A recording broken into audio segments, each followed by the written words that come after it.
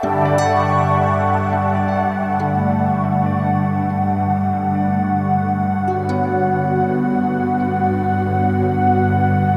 that way, it is not that he is overtly conscious of his aim. The aim, it may be there deep in his soul, but the human will is there. He may be incarnate, the human will is there, and that human will, from that human will, it has to come out slowly. And that is the whole process here. In the case of Savitri also, more or less, the same thing happens also. In fact, that is what we'll see in the case of Savitri also. So basically, I think each location, each ashram, each hermitage group has its own spiritual character. To give a very rough example, I don't know whether it is appropriate or not. You take Ramana Maharshi ashram, you go to the Rishikesh ashram, you go to this ashram, you go to that ashram. They were very different setup. Exactly. Yeah. They are located in a very peculiar kind of. Not only peculiar, their aspiration, their spiritual quality, they are different altogether. From place to place, they are changing. So it is not the same thing throughout, uniformly the same thing. Right, sir. So then, what would be the quality of, let's say, Pondicherry, sir, Sri Aurobindo's ashram? What would you have to say for that? My God. With the ocean and everything. Quality of Sri Aurobindo ashram. It is a place which has been fixed. Go to Pondicherry by the divine himself. Right, sir. So the divine word is already there. Go to Pondicherry. Right, sir. It is already present there. Right, sir. It is only a question of flowering up. Right, sir. Flowering up, you see. Of all the 1,000 pieces and all that, it is not for just political reasons that he was saying. Absolutely, sir. It has to be the destined place, sir. Destined so that is the destined place also, you see. Yes, so go to Pondicherry. And then if you go in terms of certain historical facts of the struggle for power during the colonial days between the French and the British. So the entire east and west intersected. No, therefore why the Pondicherry was sort of kept away from the British, as if there is some kind of divine plan that okay, this is the place, this is going to happen, this is where mother will come. See, it is not in that sense, but that is how things automatically happen. Right, sir. In that sense, the French got the help from Tipu Sultan in the battle. And therefore, these pockets could remain with the French people, you see. So, to a certain extent, if you want, some credit should go to Tipu Sultan also. Right, it is not that. It gets arranged automatically. Right, so, if you are talking about Pondicherry, go to Pondicherry, there is the divine command already there. This is the place. Right, so what are the physical attributes of this place which kind of are indicative of Sri Aurobindo's spirit in some way? Yeah. What would be those attributes? I mean, it's a very unique spot, yes. Right next to the ocean. It is. In urban houses. Yeah. Well, that's all right. It is said that the place where the present Sri Aurobindo ashram is located, at that place was the ashram of Rishi Agastya. Right, sir. Rishi Agastya. His ashram was at that place. At that spot. At that place. So, the spiritual basis, spiritual adhara, spiritual foundation for carrying on the work is already there. If I have to make a foolish suggestion, hazard a kind of a guess, I will say that possibly in his Vedic birth, Sri Aurobindo himself was Rishi Agastya. It is possible. We could say that. So he's coming back to his own house. You see, is sort of natural also. And the suggestion could be rationalized, could be supported by saying that Rishi Agastya went to the point in his spiritual pursuit towards physical transformation. In one of the Vedic utterances, it is said that he says, I have hung my physical body like a piece of cloth in front of this sun. Okay, sir. What's the exact, if you remember the No, sloka I shloka? would not. Okay, sir. But I have hung my Physical body. physical body in front of the sun. You see. It's amazing, sir. Now this is such a clear It's a picture, indication. yes. You see, in front of the sun. Sun is a symbol of the supramental light and force, Right, sir. and I am exposing my physical body to that. Right, sir. Yeah. So that spiritual realization was already there to that point, but Right, sir. it was too early for things to happen on a larger collective level. Basically, the thrust is it is not one single Rishi Agastya who is going to count or matter.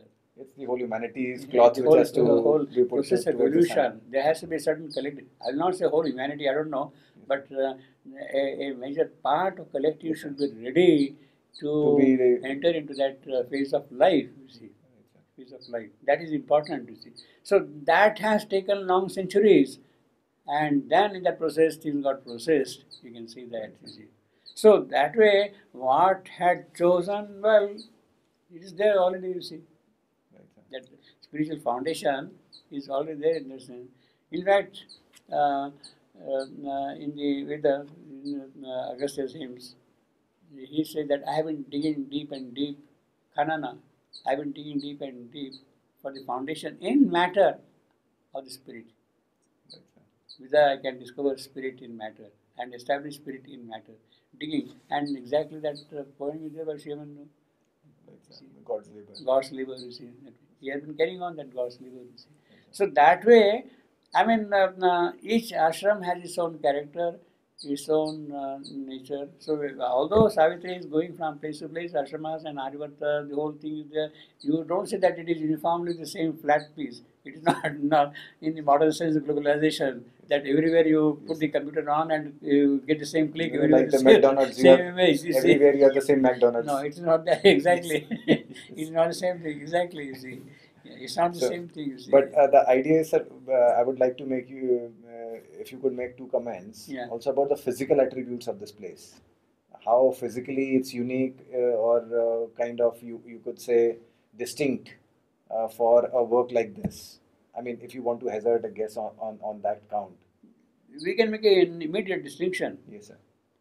in the sense that traditionally, throughout the ages, long ages, the entire tapasya was done in the Himalayan regions, Right, sir. in the mountains, caves, or in the isolated places. Right, sir. Here, in the midst of life, Right, sir.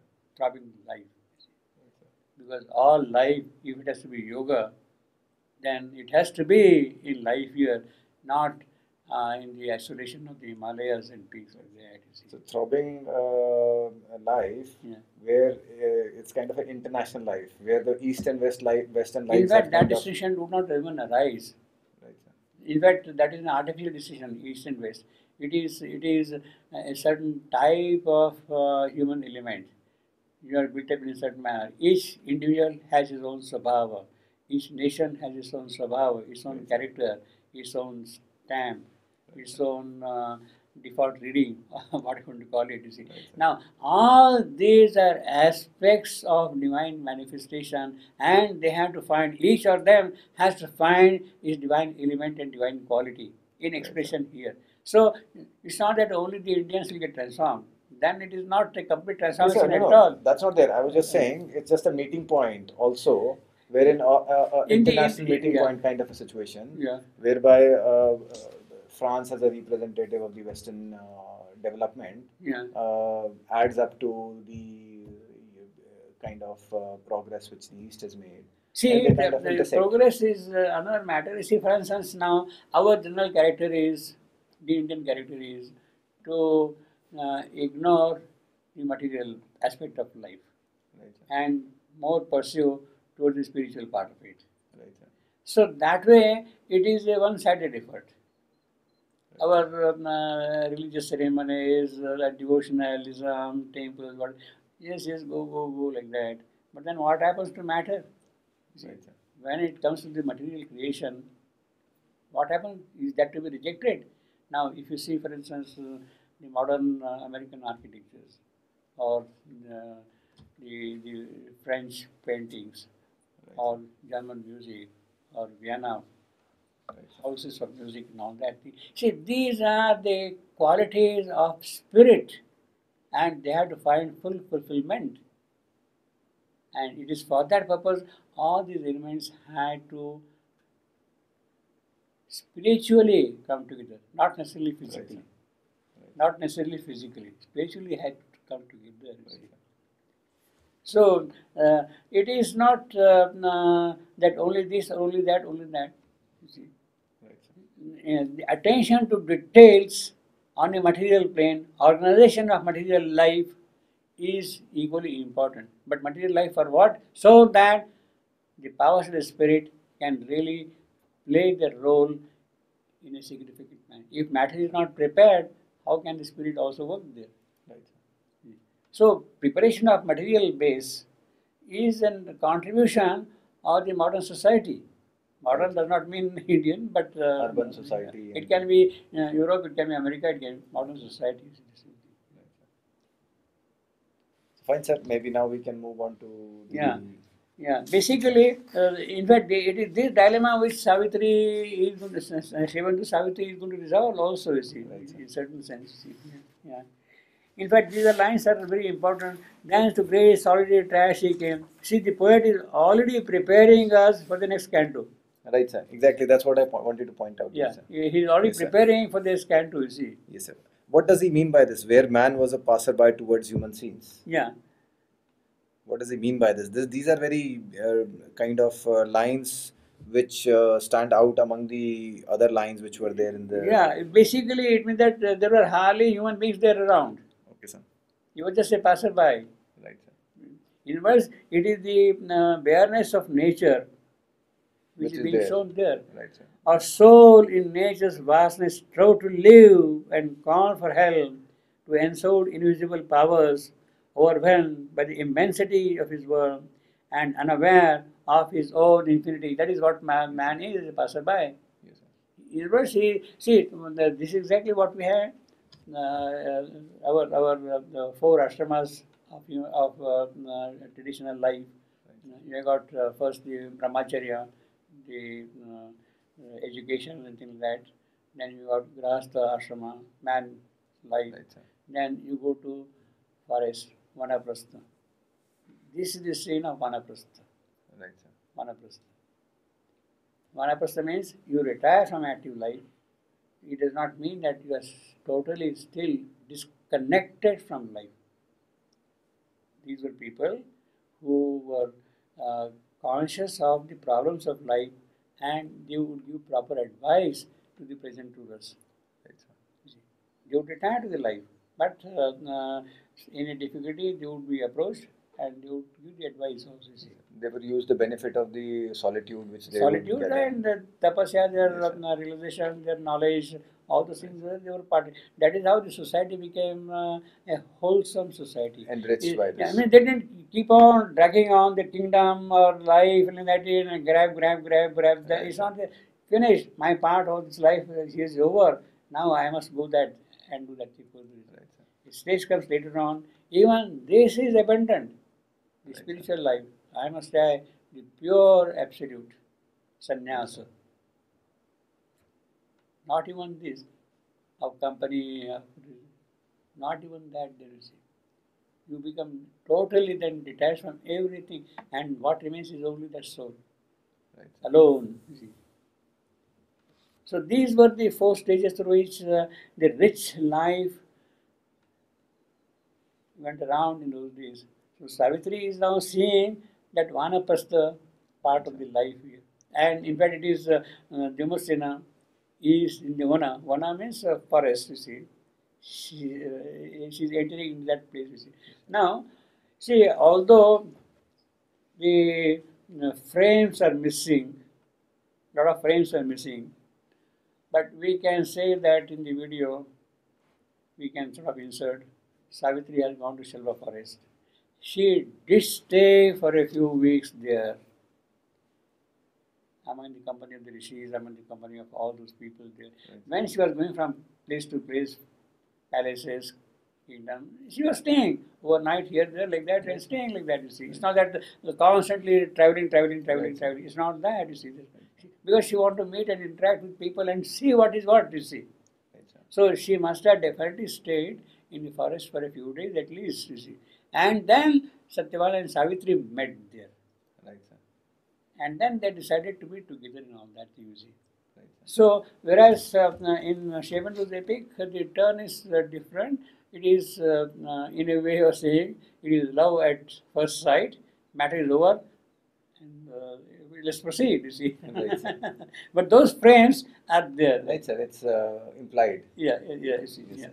Yes, sir. Because a lot of preparation has gone into that hour and Yes. that destined spot. Yes. Even her journey Yes. has been from that angle kind of been a preparation to lead her to that destined spot. Yeah, moment of time and Yes, sir. So, location. Yeah. as you said, that has also been a gradual thing wherein it's not been like from a random sequence of different practitioners she Yeah, met. yeah. So it's been a specific sequence Yeah. from the palaces to urban areas. No, yeah, and urban, the- the forest. See, I mean, this happens to be one description.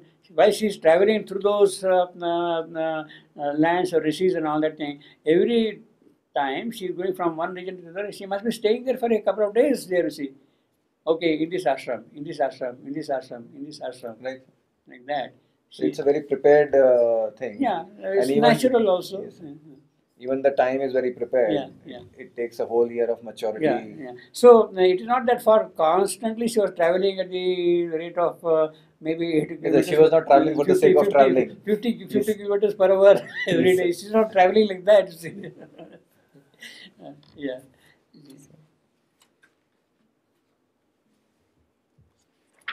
So from that angle, I mean, it is.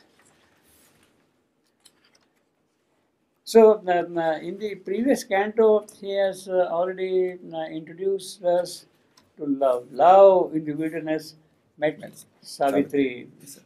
And from this point onward, now the description of love, that is Satyavan, begins. But of course, without telling that to begin with, first he gives the journey of Savitri herself Right, sir. to start with. And we have got a wonderful line to opening to the second canto. You see, all she remembered on this day of fate. This is a most puzzling line. Okay, sir. What do you say? All she remembered on this day of fate. Yeah. So what is the all which she needs to remember? What is that all that she is remembering? All she remembered on this day of fate. Is it the specific thing which her father had given her as the mantra? No, father now is not that. No, this is no question of all. See, it's not a question of remembering. Mantra has already sunk in her soul. Right, sir. So, So is it all she remembered would all imply all the previous births which she has taken? something has suddenly awakened in her, Right, sir. unconsciously or whatever you call it. The whole place is charged with that power, that occult power. All her psychic memories have It suddenly. has suddenly wakened up. Exactly, the psychic memory has wakened up in her, Right, sir. like a memory. And therefore she is remembering, oh yeah, see, you know that in the case of the mother, no, when she was coming from Paris to Pondicherry, her first visit, the ship had harbored at Cairo, and then the mother had visited the museum there. Right, sir. And she remembered. You remember that thing? Yes, sir. And then she saw one comb there, and then she, oh, this is the comb I was using. Right, sir. She said, this is the comb I was using in the previous birth as a Parava. Right, sir. So that all she remembered in that sense, you see. Yeah, because this is the day of fate, and Now, yeah, see, then all she remembered. Now, here, in the immediate context, we have to see from the point of view of what we have got in the previous canto, the destined meeting place. Right, sir. And it means that it is this place which she sees here, she had seen long ago. Which means this has been her place of fate even previously. All she, this is pertaining, I think, basically to the place, you see. Shiva, Nilakanta, and then Jata, a lot of transformation, guarding the whole place and all that, you see. Now, this is all she remembered. It is here something had happened earlier. Right, sir. So again, like in fact, in the previous canto, he goes, here were disclosed to her the mystic codes, 101.21. yes, sir. Here were disclosed to her the mystic codes, the lurking doors of beauty and surprise, the wings that murmur in the golden house, the temple of sweetness and the fiery eye. So this is all she remembered. Right, sir. A stranger is other than later on, you see. Right, sir. Perhaps even this also could be a stranger love in the wilderness mission. Perhaps this also she remembered. Right, sir. Earlier also she had met, Right, sir. and this also she is remembering also. See. Which means earlier also it could be the place Yes. of love for her. Yes, of course. Yeah. All she remembered. Now, another important the phrase here is, all she remembered is one part of it. This day of fate. On this day of fate. Now, on this day, in a way, is clear. It is the day on which Satyavan and Savitri are going to meet. It is on this day she has remembered the entire past. Right, sir. Of that thing. Now, of fate. Right, sir. Now, this day of fate means what? Right, sir. Which means after possibly their wrong preparation and all that by the fate, it is the day on which fate is moving towards a certain resolution. Yeah, And fate being a soul's opportunity, yeah, this is the moment when that opportunity is to be seized. yes. Possibly that'll be a deeper angle to fate. No, I mean, I don't know. Well, that is, of course, possible. Now, is it the meeting, earlier meetings that she is remembering? With Satyavan in the previous lives. Or the whole place and all that thing? So, I mean, specifically Satyavan, she would have met earlier in kind of a situation. Yeah. And In the previous lives. in the previous lives. Of course, yeah. And I mean, that would be difficult to say because, in the sense, Yeah. would we say that their meeting has to be very purposeful. Yes. Even if they earlier had meetings, Yeah. still that would have led to some form of advance for the whole earth. Yeah. I mean, these meetings cannot happen casually, Yeah. or Yeah. they cannot come about just for the sake of love. Yeah. They also have to come for the sake of earth in that sense. Yes, of course. Yeah. So, I mean, to think that, one also actually needs some context in maybe what form the advance could have happened previously. Yeah. Yeah.